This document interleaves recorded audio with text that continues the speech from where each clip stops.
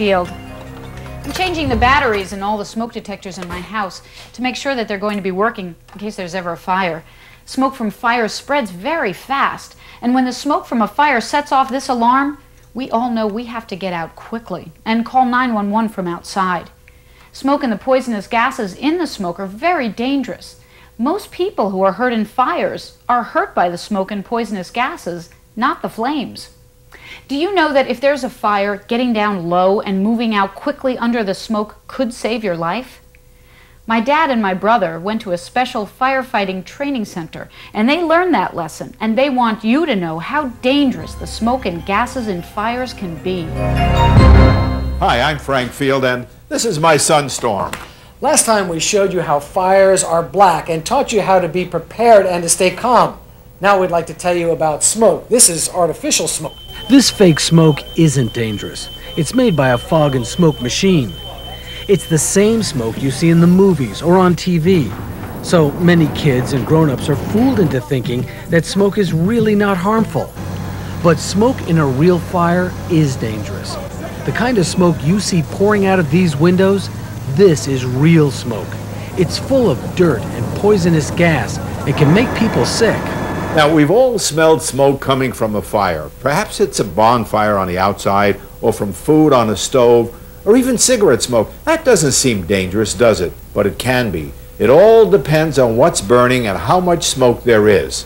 When there is a bonfire outdoors controlled by grown-ups, smoke, gases, and heat drift up into the air. Outdoors, smoke disappears into the air because there's so much open space.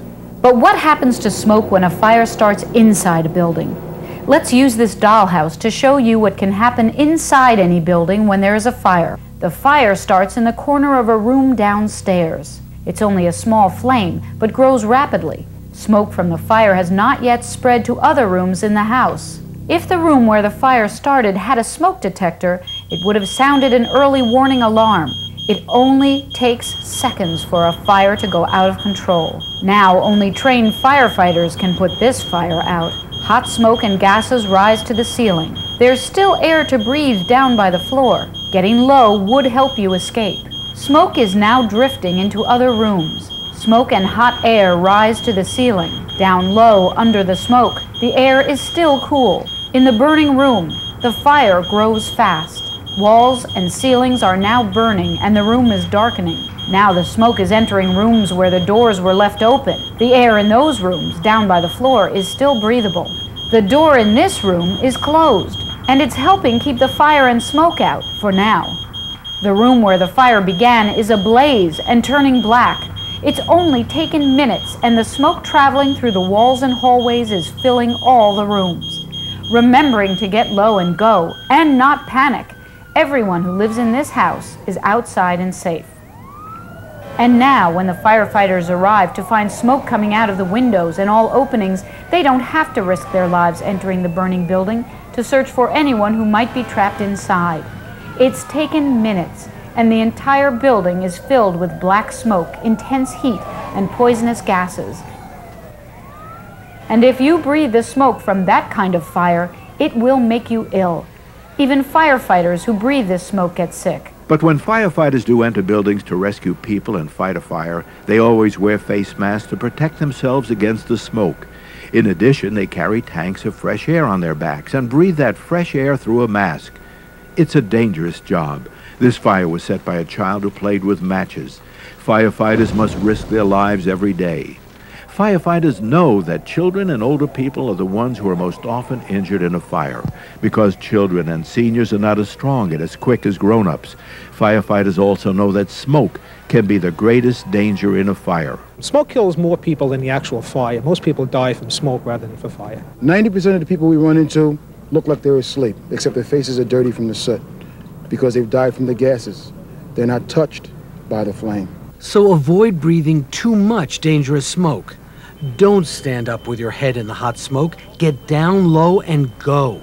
Down on the floor, the air is cooler and cleaner. That's what one 12-year-old boy did in this fast-moving fire. When smoke and flames filled his bedroom, Anthony did the right thing and saved his sister and himself. Got on my knees and I crawled in my mom's room and I told my sister to get low. I was scared, and then he said, "Do you want to die?" Anthony and his sister escaped the fire because Anthony stayed cool and knew the rule. Get low and go. But often children panic, don't know what to do, or do the wrong thing. Sometimes they try to hide from the fire or waste time looking for things and wait too long to get out.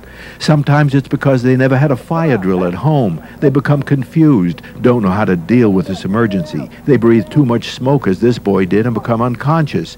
He was saved by firefighters. It wasn't the fire that hurt him, it was the smoke. Most people get hurt by the smoke. It's not actually the fire. It's smoke and not the fire that generally knocks people out. And it was smoke that killed a mother and her 8-year-old son while they slept. There were no smoke detectors in the house to wake them and warn them of the fire. Firefighters and emergency workers tried in vain to save them. Why is smoke so dangerous?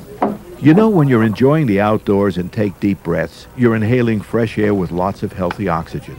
That word inhaling is important. It means breathing in air. Sometimes you inhale smoke from food cooking on a barbecue, or you inhale wood smoke from a fireplace. Or if there's someone smoking and you inhale smoke that's not pleasant at all. Sometimes smoke can have a nasty, bitter odor from burning trash. To most kids, smoke does not seem harmful except for maybe the smells, but they are wrong. Sometimes it's the things that are burning that make the smoke poisonous. Just look at what's left after a fire. Everything burned, blackened, charred. The intense heat of a fire, as hot as 1,000 degrees, burns plastics, wood, melts glass and metal. And whenever this happens, the air becomes filled with many kinds of poisonous gases carried in the smoke. No matter what burns, there is one thing in all fires that can make you sick or even kill you. It's like air. You can't see it. You can't smell it. It's a gas called carbon monoxide. Everything that burns sends carbon monoxide into the air. Cars and trucks burn gasoline, and carbon monoxide comes out of the tailpipes. Even fires on stoves give off carbon monoxide into the air. It's everywhere.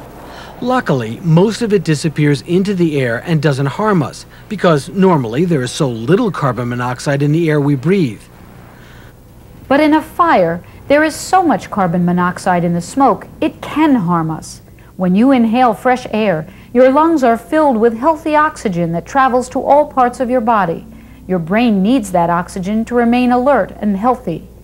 But in a fire, there is so much carbon monoxide in smoke that inhaling the smoke full of carbon monoxide will block the healthy oxygen from getting to your lungs and to your brain.